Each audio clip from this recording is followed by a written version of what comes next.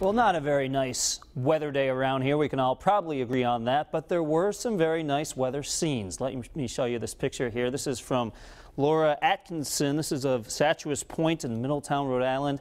And Laura saw what a lot of us saw today with a mixed bag. She saw rain, then she saw snow, then some ice, and then she was left with this, a nice rainbow down there in Middletown. In terms of snowfall, not a lot in the bucket today. Burrville about 1.5 inches, North Foster 1 inch, Cumberland 1 inch, and in North Providence about 0.5 inches. Other spots getting a coating, but really it was more of a curiosity factor with the big flakes falling rather than actually accumulating on the roads. The next 24 hours are interesting. We will see the chance of some rain and snow showers lingering tonight, and a few slick spots are possible, especially north and west of Providence into early tomorrow morning, so be mindful of that. Tomorrow morning, temperatures upper 20s to low 30s. It will start to get breezy with winds out of the southwest at around 10 to 15 miles an hour. Then into tomorrow afternoon, a stray flurry is possible. Most of the day is snow-free, temperatures upper 30s, and winds will also get going a little bit stronger out of the southwest at 10 to 20 miles an hour, making a chilly feel in the air. Temperatures by location tomorrow, not a big difference. We go into 1, 2 o'clock in the afternoon. You can see mid-30s in Smithfield, mid-30s to upper 30s at the south coast. And with the wind, it will feel colder. I will talk about those wind chills in detail coming up in just a minute.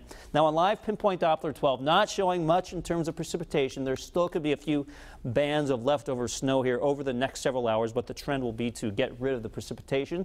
Still some leftover raindrops or perhaps some melted snowflakes here on the camera lens showing up on the city cam. Temperature is 35. Winds are out of the west at 5 miles an hour, and actually it would be a good thing to keep these winds going a little bit overnight. When the winds die down and you get pockets of clear skies, that's when those temperatures can really start to plunge, and that's when we do worry about that patchy black ice. But it looks like a decent amount of cloud cover and winds stay going a little bit overnight, eliminating a widespread black ice event, although some patches will be out there in those untreated surfaces, sidewalks. Be careful on the walk to the car, on the sidewalk tomorrow. All right, look at this little lobe of snow that pushes away. A little action here in Connecticut, but again, for the most part, this pushes away. Another little system will clip us, bringing that chance of snow, but the bigger effect, I think, will be the wind. I mentioned the wind chill, and because the winds will start to increase a little bit throughout the day as the temperatures start to increase, the net effect will be that the feel-like temperatures kind of flatline. About 26, 8 o'clock in the morning for a wind chill, 27 by around noontime, so not a big change in the wind chills throughout the day. So definitely bundle up, bring the hat and gloves and the jackets as you're out and about tomorrow. All right, a much different story for the AFC Championship game in Denver. Upper 50s at kickoff, 3 p.m., sunny skies, very light wind, so weather not much of a factor in tomorrow's game. Back to our local weather. You can see Monday for Martin Luther King Day. It's a decent start, partly sunny, highs in the upper 30s.